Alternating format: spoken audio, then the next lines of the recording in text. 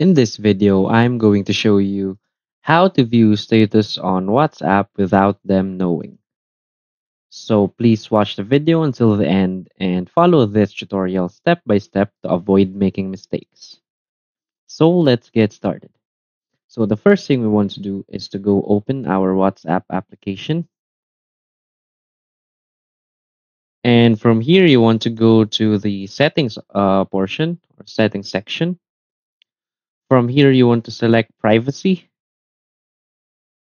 and you want to scroll at the very bottom and find this read receipts option. So you want to turn off this option. So if you turn off this read receipts option, you won't be able to see read receipts from the other people.